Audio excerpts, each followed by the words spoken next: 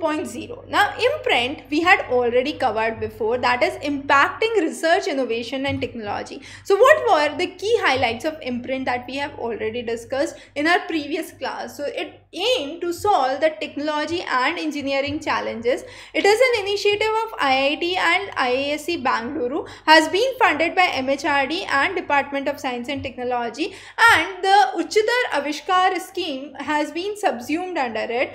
Also, some of the major areas includes health, nanotechnology, advanced resources, sustainable habitat development. So those were the key focuses of the government under Imprint scheme, and there were 10 thrust areas or key areas that had been promoted. However, recently we have Imprint 2.0. Now under Imprint 2.0, any of the faculty members who are part of the MHRD funded institute or a centrally funded technical institution can apply as a principal investigator for a Imprint project, and they can have a co-principal investigator, which could be from any ministry, institution, a PSU, a strategic agency that could be there.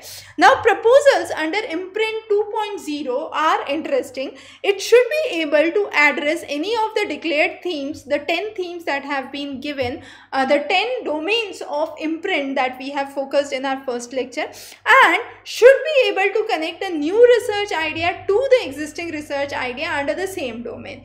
Also, the project proposal should be very clear, very convincing, and it should be focused on translational research similar to the STARS scheme that we have talked about, again released by IISc. Now, translational means the research should be directly applicable to some of the ground realities, and the focus is to make research implementative. So far, the research is a separate domain and it is actually not practically implemented a lot in India. To bring an amalgamation of research with the practical implementation, translational approach is important, and it is a kind of India-centric research where the recent problems in various regions are taken into consideration, and research work on the same problems has been conducted through viable technology. This includes product, process and prototype. So 3P technology, or 3Ps technology as it is called as: the product, the process and the prototype. Now, as we said, the key highlights include converting a translatory knowledge into a viable technology. You have numerous projects with a significant budget being coming up.